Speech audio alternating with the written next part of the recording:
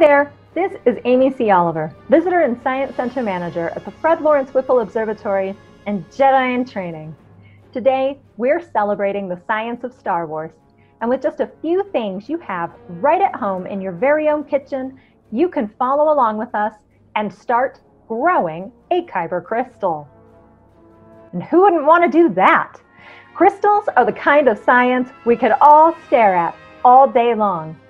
And, if you have everything in your kitchen to grow something that can wield the Force, why wouldn't you want to do it? Side note, this experiment is definitely going to give you some kind of energy, but it probably won't help you wield the Force. Okay, so a Kyber what? In Star Wars, both Sith and Jedi use Kyber crystals to power their lightsabers. Big shout out to fandom right here, by the way, because their wiki on Kyber crystals is off the chain and totally complete.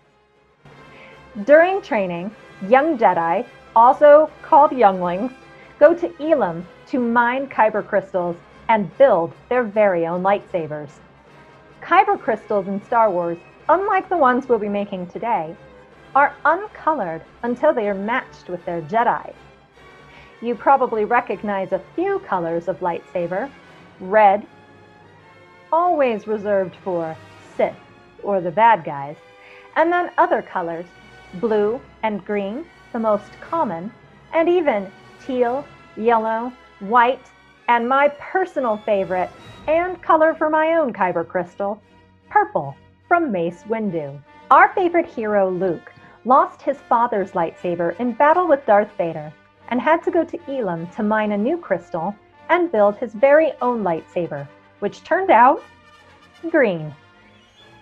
Now, with the Kyber crystals we're going to start growing today, it won't take so much effort, but it will take a little bit of patience, as you'll only start this activity today and then watch it form over the next several days. Here's what you're going to need: a jar or a glass, 3 to 4 cups of granulated sugar, water, and food coloring, which is optional. You can always have a white lightsaber. You may even want to add some flavoring. You're also going to need a stick or a string. And if you use a string, you'll need something to tie it to, like a pencil or a utensil. Let's get started. In this experiment, we're learning about supersaturated solutions, molecular bonds, and patterns. That's a lot of learning, but trust me, you're going to want to pay attention. The crystals in Star Wars couldn't form, be mined, or make a lightsaber work without the power of science. So first, bring your water to a rolling boil. You're going to need some help from an adult, unless you already are one. This experiment is for everybody. You can boil your water on the stovetop or in the microwave. Once your water has come to a boil, pour in your sugar slowly while stirring. Make sure to dissolve the sugar all the way, but don't let it start to turn into a candy. Remember, the longer that you stir a sugar mixture in boiling water, the sooner it's going to become sticky and hard.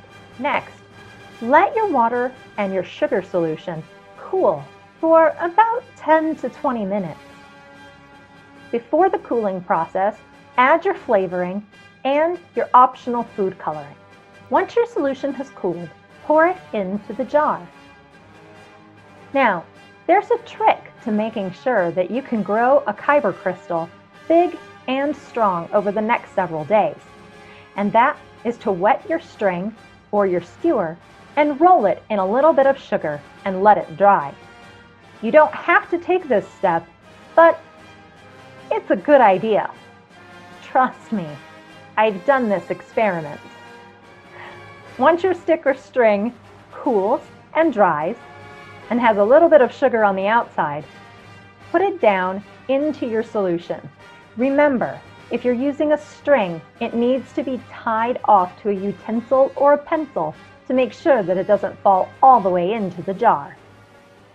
Then, You'll need to exercise the force for the next several days as you wait for your Kyber crystal to grow. In this environment that we've created, super saturated solution of sugar molecules is buzzing around, looking for friends.